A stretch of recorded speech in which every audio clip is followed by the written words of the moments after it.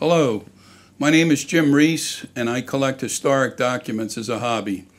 One of my favorite people in American history is Robert Morris. Morris had an infamous life, rags to riches, unbelievable story. I hope Hollywood finds out about it, because if they do, they're going to do a movie about Robert Morris.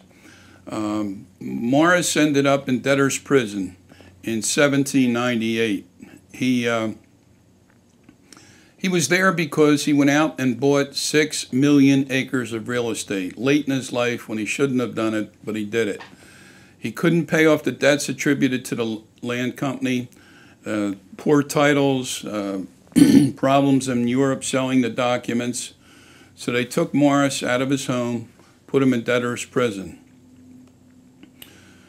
One of my favorite letters written while he was in prison is this letter that he wrote to his son.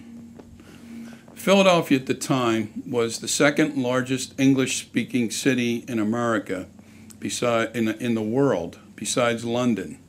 But this letter relates to the yellow fever epidemic. He was talking to his son about the yellow fever epidemic that hit the city, and it didn't hit the prison where he was located. But 2 weeks later, his son William, who worked for him as a secretary, he was dead from the epidemic.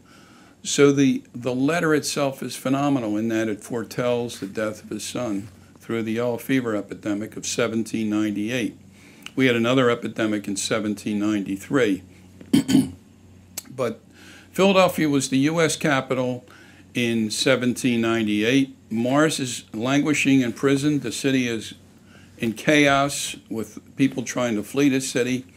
The epidemic ended up killing 10% of the population of 50,000 people, so 5,000 people lost their lives during the epidemic.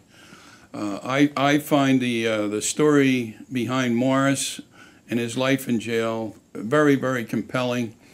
I hope you do also. Please visit me on my website, historicindentures.com. Thank you.